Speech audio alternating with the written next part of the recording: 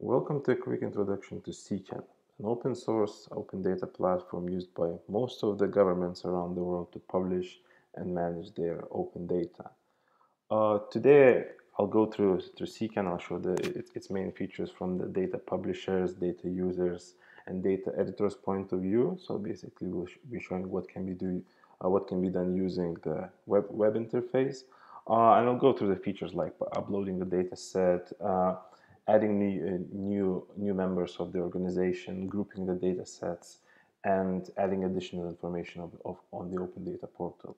So what you see now in front of you is a CKAN, is the portal that is installed out of the box. So whatever you can download from GitHub, the latest version of CKAN.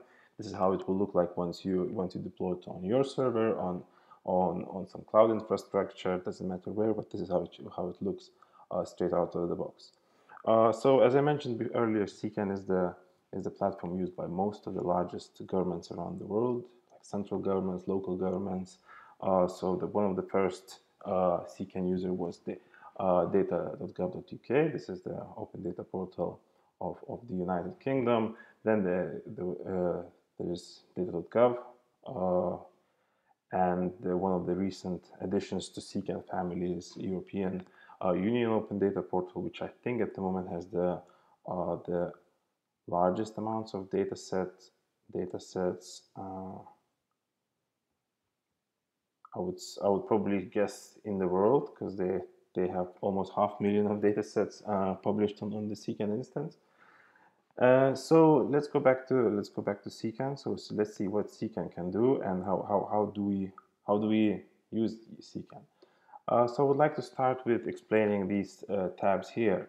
So one of them is organization and another one is groups. So sometimes these two can be confusing because most of the time users they think that group is a group of individuals and organization that those individuals belong to. So I'd like to explain this using some examples. So organization is basically a data publisher.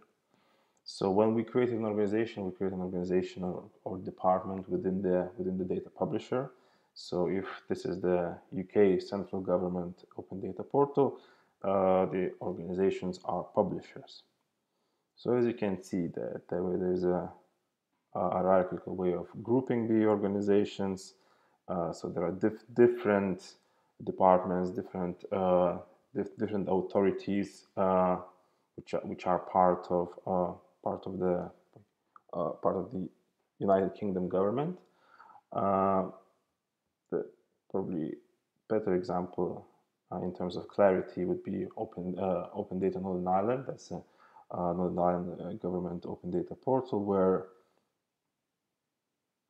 it's quite obvious who are those organizations publishing open data. So like city council, land and property services, and so on and so forth.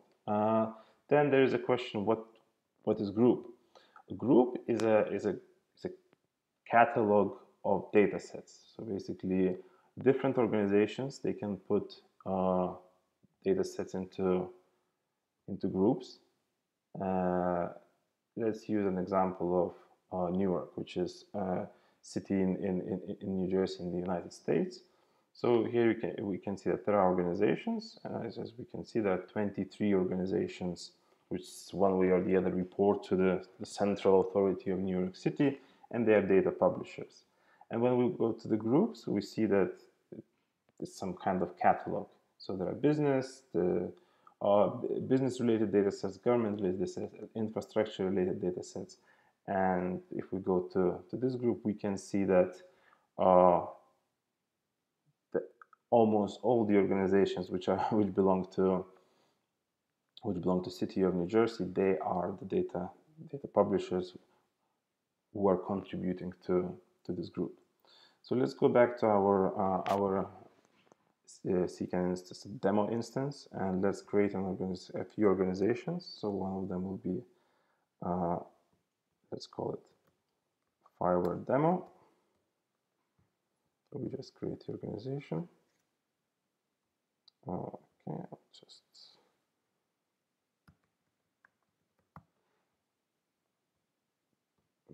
this. Oh,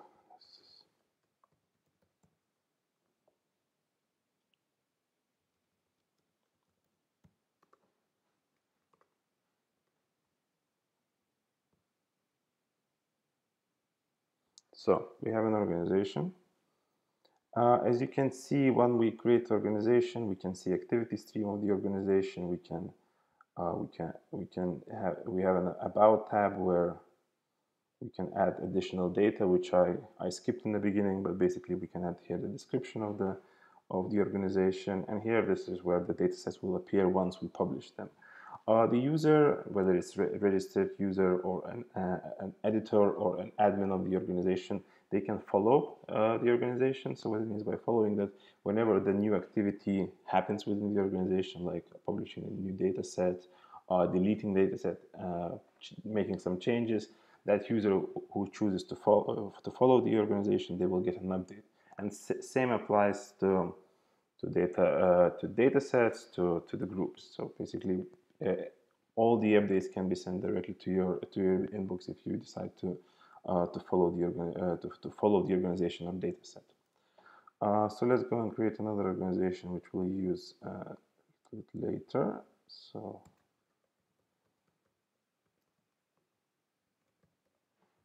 now we have two organizations, and let's create a group. Let's call it open source. So we have a group, and basically both of the organizations, they will be able to contribute the data sets to this group, and we can create as many groups as we need. And the purpose of the groups is basically to ease the way the data users access and finds the data. So like if we go back to one of the live portals, as you can see, City of Seoul for the here in the United Kingdom, they chose this way of grouping the data sets, and you can see they put in the different categories which are relevant to the local government organization. When we go on to groups, we see the same groups and different data sets are being added by the organization. And you can see that here there aren't many. This is on Seoul for City Council and some ecology unit. So basically those two organizations, they are the contributors to this open data platform. So let's go back to our instance, and once we create the organizations, we have a group where we'll be able to add our datasets. Let's go and upload the dataset. There are a couple of ways at least a few ways of adding datasets. So now I'll show the manual, and later I'll show so-called harvesting feature. And also, of course, the CKAN has quite a rich API, which can also be the way of automating the data upload. So let's add the data set. Here you can see a standard CKAN's metadata schema. And let's just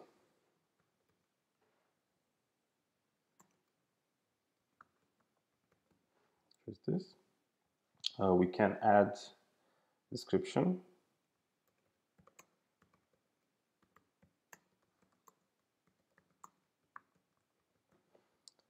And then we can tag. So tag is another way of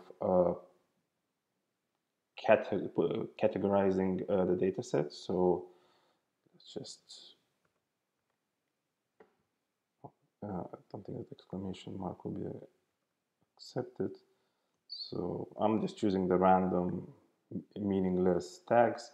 Basically, those tags will help for users if they mean something, like, for example, healthcare. They help group the data sets published not necessarily by the same publisher, or published not necessarily the same groups of data sets. Here we have license. So we'll just leave as this. Like, let's say I'm part of UK government, so I'm just doing this. We can choose the organization that we would like to assign this data set. So let's leave it as it is. There's this feature of making a data set either public or private. So let's make it public this time. But again, it can be some kind of internal authorization, part of an internal authorization process where the data set can be pending until it gets approved. Then I'll leave this blank, but probably this is quite self-explanatory. What's here? So basically, you add the standard metadata information, and then here there is a way of customizing, like without actually doing anything with the code, customizing the metadata schema. So once again, I'll just show how it works, because the thing that I like about these fields that they actually extend. So it's not limited to 3 as much as you additional data you need. So you just need to add the keys and values, and you have you extend the metadata scheme to the requirements that you have. So now I'll move to adding the actual data. And as I mentioned, there are 2 ways of adding the data manually. So it's either upload from your own local drive, or linking to the data set, which is actually sitting elsewhere. So like it can be your AWS instance. It can be data set published by some other organization. It doesn't matter. I'll go through both of them. So now I'll choose the to upload the data set, and I go to my local folder. I choose CycleRex. This is a data set that I borrowed from the City of Glasgow Open Data Portal. And there's a reason why I like this particular data set, because it has geospatial data, and then it can be visualized very nicely on the map. So I'll show you that in a few moments. So I'll just name this data set as private demo dataset. I can add it manually, but CKAN actually can recognize that this is a CSV file. I can add some description to the actual file dataset, and that's it. I just do finish now, and dataset should be up. Yep. So this is the metadata schema, because I didn't add much. So as you can see, there isn't much here apart from when it was updated, created, and those custom metadata fields that I created. And now what we can do, we can add dataset to the group. So we'll just add to the group that I created earlier. Here, activity stream, so the registered users can see what's happening with the dataset, whether it's deleted, changed, uploaded, so any changes done to the dataset can be seen in activity stream, and if I follow that, I will be receiving these notifications. So let's go back to the dataset, and what I wanted to show you here, I wanted to show you the preview. So CKAN has dataset preview capability, so it's not a very fancy data analytics. It's just the wait for the user to have a feel what is within the data set. So it has a grid view, which is basically standard view of what can users see when that user opens the CSV file. Then there is graph, so user who knows what is inside the dataset, they can visualize the dataset, and there are 5 types of graphs that can be used here. So you just need to choose the appropriate axis 1 and axis 2. And then my favorite one is the map. So basically, because I used Glasgow's City CycleRex dataset, I can see where all the CycleRex within the boundaries of City of Glasgow here in the UK are on the OpenStreetMap. So that was one way of adding a data set. Let's try another one, which is adding a data set from the local drive. So it's, again, very simple way. Let's call the data set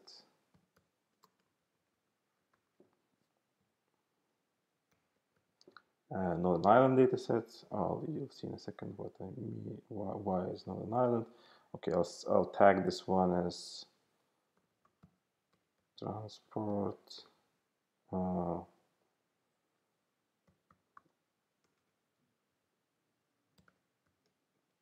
Belfast local government, and so on and so forth. I will add it to the same organization. I'll make the dataset public.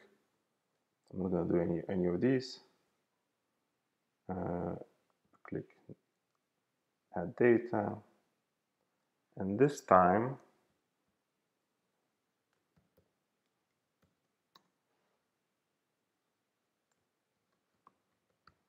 I will link the dataset,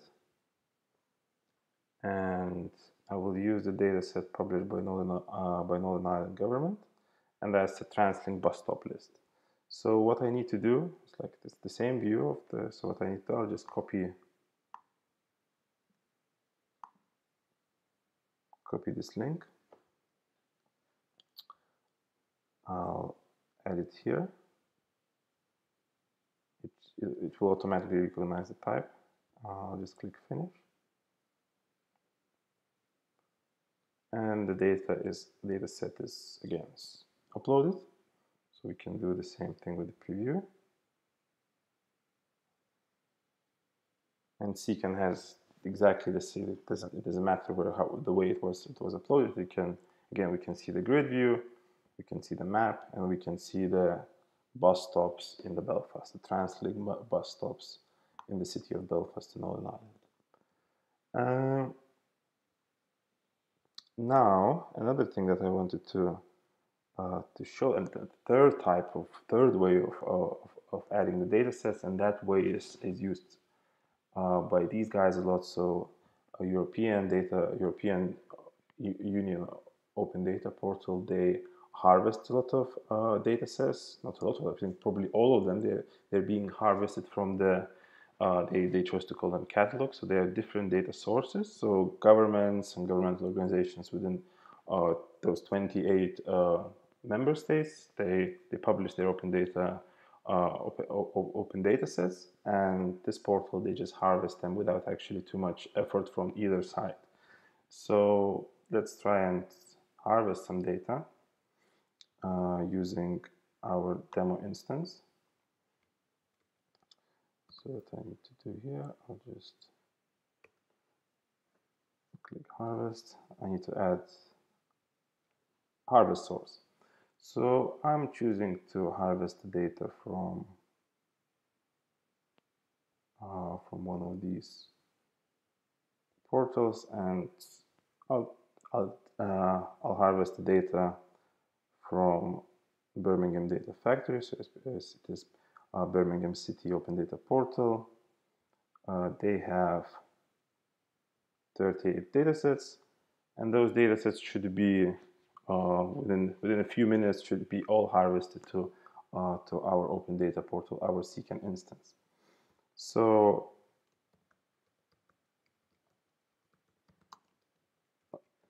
sorry, that was supposed to be here.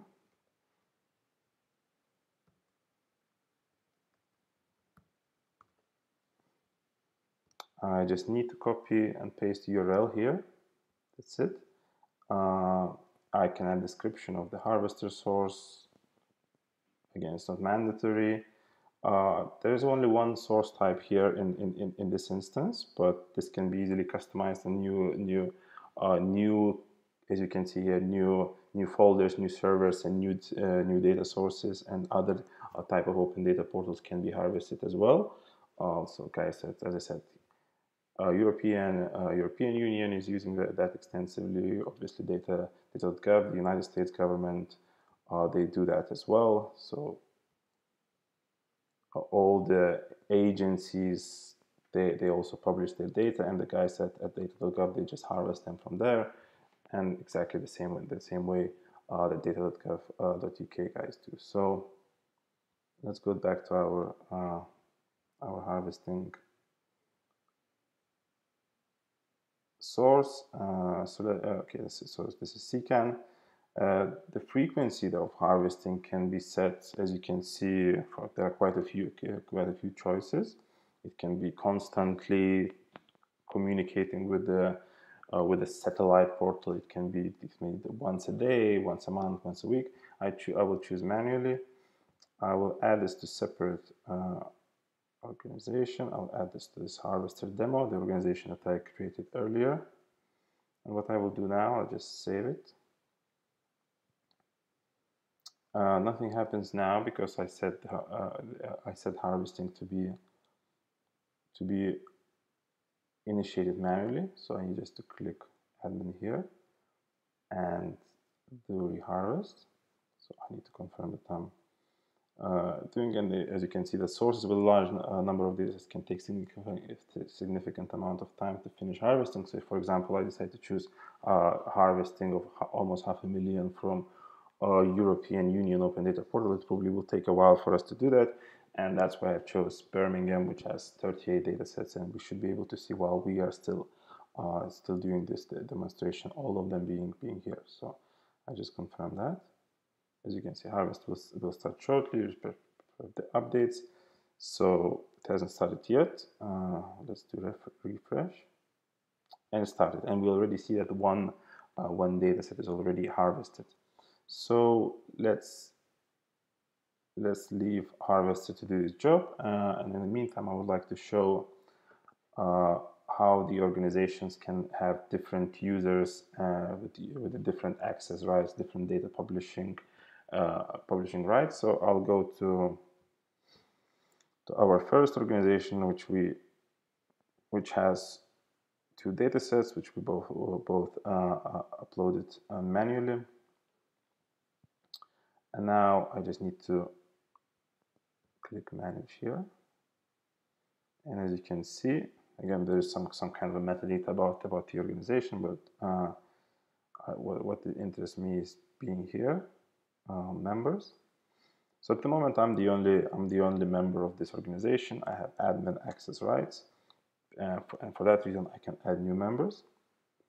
There are three different roles within the organization. So one of them is admin, which I am, so I can do everything. I can add and delete data sets, edit them, manage organization members, add them, remove them, invite them. Editor is doing exactly the same apart from what we are about to do here. And member, the registered member can, by default, what CKAN allows, they can see the private data sets, but they cannot add new data sets. So if the data set is set to be public, anyone with the URL can go and see can access the data set. So again, there are two different ways of adding the users. You can either choose the existing users. There aren't many users in this instance, so I cannot choose by username. Or you can add the email. So you can enter the email here and assign the role. And once you assign the role, you add the member, and that member is being sent an email where it gets the email within the invitation to become a user, editor, or admin of the organization, and change the password and start using the portal. So that's the workflow. That's a very simple workflow of CKAN. So let's go back and have a look how is our harvesting doing.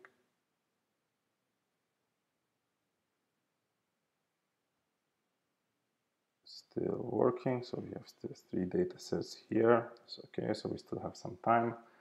And another thing that I wanted to show you is so-called pages extension, which allows adding new pages, adding new blog posts. So for example, here, what we can do, we can add a few more, or depends how many organization requires, but new items in this tab. Like let's see, for example, Northern Ireland, they have this amount of, so You can add a contact form, you can add about tab, you can have news about your open data initiative. These are the different extensions which can be, so CKAN has quite a few extensions which can be found on GitHub. So because CKAN has a rich open source contributors community, so there are quite a few extensions. So guys here at Northern Ireland, they also have showcases where they're showing how citizens, users, entrepreneurs are making use of open data. So let's go back here. So we can do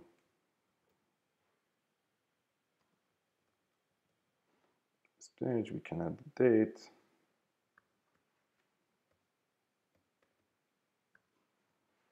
We choose to make it public, so we can see. I choose it to be it in the menu, so it will appear here. And we just clicked add. And here we have Fiverr demo page. So we can add a few more of them.